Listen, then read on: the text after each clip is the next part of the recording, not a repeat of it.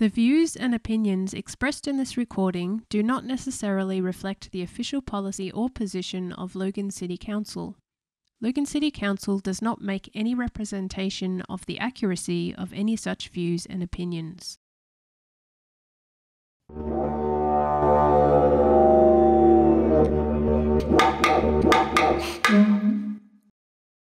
Aboriginal and Torres Strait Islander viewers and listeners should be aware that this narrated story may contain names, images and voices of deceased people. Our words, our stories. A Gamilaraay language story by Gregg Dreise, recorded on the 20th of July 2019. Yamanenda. My name's Gregg Dreise and I'm from the Gamilaraay and Euahlayi mob country out in southwest Queensland. We go all the way down through to New South Wales, down around the Tamworth area. My mum is Lila Knox, so I'm a part of the Knox mob. To all you Knox families out there, a big Yamanenda. I'm an author and an illustrator, so I travel all around Australia and sometimes overseas talking about stories. So it's obviously very exciting to be here today talking about our traditional languages in a fantastic showcase of that this year. So I use language all the time. I think it's beautiful for children who are my target audience to hear Indigenous languages, or as I like to remind them, hear more of them. A lot of the kids get surprised to hear that they live in a town or a suburb that is an Indigenous language, and the more they talk about things that they used to, the more their eyes open as to how many Aboriginal words they actually know. So in my job, using traditional language is really important. So I might share with you guys, just as a bit of an example, a little bit of a story. As everyone knows, it's a bit of a primary school favourite, Tiddalik the frog. I love reminding kids that it's not actually really pronounced Tiddalik. That's all a little bit European. So if you put your tongue on the roof of your mouth and you say tid like that, so instead of tid, but did, and that K on the end of it, most kids use it as a real hard K, Tiddalik, but he's not actually having a lick, that frog. So it's more of a soft K, so Tiddalik. So when we put it all together, it really shouldn't sound like Tiddalik, it should sound like Dilly. So Dilly is a frog that from back in the Dreamtime, like many creatures around Australia, was a giant. So we got bones in the museum there in Brisbane of giant wombats and giant kangaroos, but this is a story about a giant frog named Dilly. Now Dilly was a greedy fella and a tricky fella too. So the first part of the story I love to share is where he goes up to Yamanon. Now, Yamanon, he's a wombat. Now, Yamanon loved his billabong. That was his favourite place to have his little camp, and he was almost like a protector of that little part. So when Yiddly come up there trying to trick him for some of that water out of his thing, he told him that Euahlayi, now Euahlayi's the sun in my language, so he told him Euahlayi's going to drink up all your water.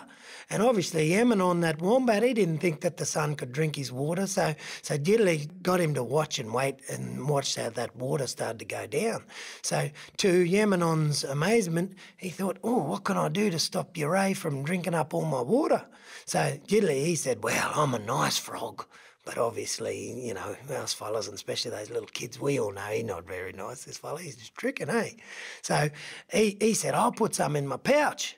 But Yamanon, he was a bit worried about how dirty that pouch would be with water in there being in his tummy. But Yiddly was like, nah, it doesn't go in my guts. I got a clean pouch just for water. So he showed him some of that beautiful clean water in his pouch, and he said, I'll just put a bit in here, and when Euahlayi drinks up all that water out of your billabong, I'll put some back for everyone.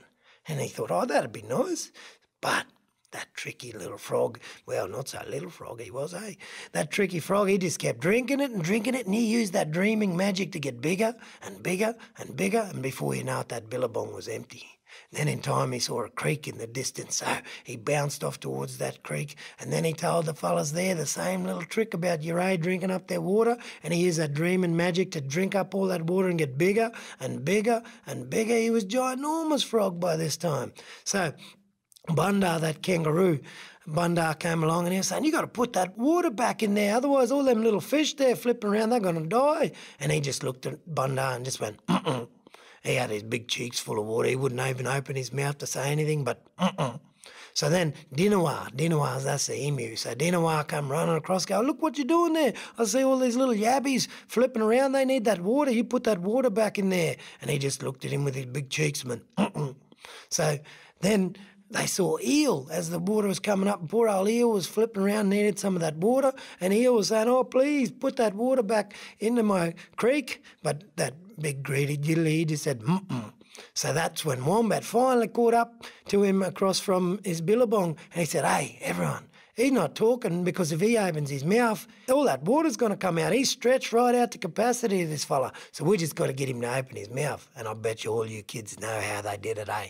They decided we just got to make him laugh. So the first one, that Bundar, was bouncing around, pulling faces, pulling ears, and making all kind of cheeky faces while bouncing. Everyone else was laughing, but not that Jiddly, eh?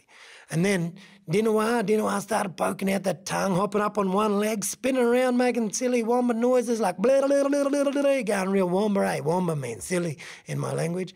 But anyway, he still wouldn't laugh. He just So then even Frillneck Lizard, he was trying to make him laugh with some jokes, but no good. So then Eel said, hey, I can do a funny dance. So Eel started twisting around real fast and real deadly. And then she started getting real low on the ground, twisting low and slow, high and fast. And then she went, oh, this is so much easier to do this dance in the water. So then she thought instead of just dancing, she started making all kinds of shapes too. So she turned her body into a boomerang, trying to make them laugh and doing all different shapes. But then that poor old Eel, she got twisted right around and caught herself up in a knot. So then she said, oh, quick, somebody help, get me out of this knot. Normally when I'm in the water, I wouldn't be in a knot. But then Jiddly was like, no, don't help her. That's funny. Or should I say, that's not funny. Do you get it? Not. She's stuck it. No one help her. And then he didn't even realise as he was laughing and laughing, that water kept coming out. And then that dreaming magic just started making that Jiddly get smaller and smaller and smaller. So today, when you see them Jiddly frogs, lots of people think that that's just gammon, just tricking. But those Jiddly frogs, they're real. They live out in my country and they get a big pouch full of water, about as much as a cup they can put inside their pouch. And when it's real dry time in the drought, they go to the lowest part of the creek and they can dig themselves down up to about 1 metre underneath where the last bit of water in that dried up patch of mud there was. And they've still got a bit of that Dreamtime magic with them today. Even around that mud, they don't have to drink that water from underneath the ground in. They can suck it straight through the skin of their pouch, and that purifies the water as they go. But today, lots of people know that story, and we talk about never ever be greedy like that Jiddly frog, eh? But there's another part of that story that we share out on country too, and that's when we take people down to those creeks and we get the kids to walk along and we look for that brownest patch in that creek, and then we get everyone to sit down. Then we do what's called a stick story. So instead of like today me doing illustrations in a book, you just get a stick and then you draw it there in the dirt and you walk around those kids and you keep drawing and telling that story. But then at the end, we get all the kids to sing that Jiddly song. Now in that Jiddly song, we use that didge and we get this song going. I'll have a quick little play of the didge, lads. And when we start playing, we get all the kids to put their hands up in the air and we say, hey, Jiddly! And then with the music and the clapsticks, we then bring those hands down together. As you hear the didge and you hear those claps, to tell each of the kids to move their hands together and slowly bring them down this dance like this.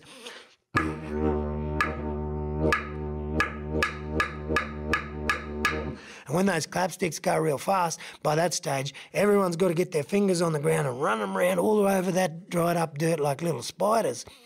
And what we're trying to do, because back in that dreaming story where Jiddly tricked everyone to get the water, well, we trick him back today. So as we're doing that, that didgeridoo represents that rumble of thunder up in the sky, and then all of those movements on top of that dirt and all those fingers running around like little spiders, they're not trying to be spiders actually, they're just trying to be like little raindrops. And then underneath that dried up patch, if there's any Jiddly frogs down there, they start hearing those big rumble of thunder and those vibrations above and those drops of water, and they think, oh, nah, Gullingen, I'm thirsty. So they head up to the top, and then as they start to use their big, powerful arms to claw their way up to the top, we can grab them. and we get our little kulman, our little wooden bowl, and we squeeze a little bit out of their pouch by gently, very gently putting our thumb underneath that pouch, and then that forces him to open up his mouth where that opening to that pouch is, and then out comes pure water which we share around, and that's where we obviously tell everyone that this story is all about sharing.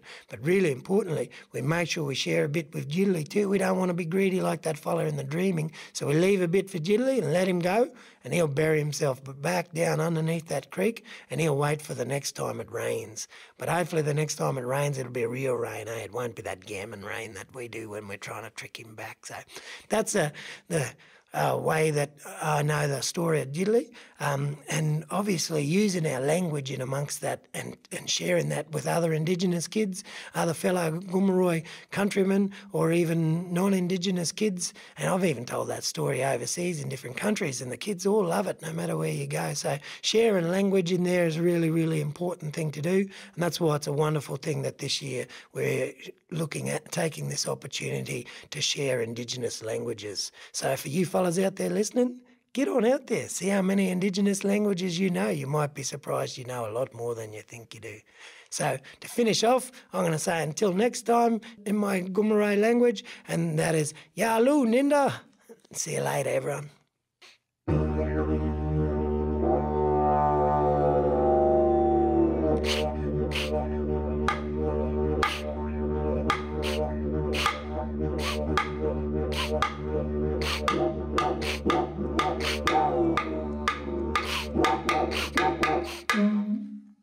The Our Words, Our Stories project is a deadly digital communities program supported through funding from the State Library of Queensland and Telstra.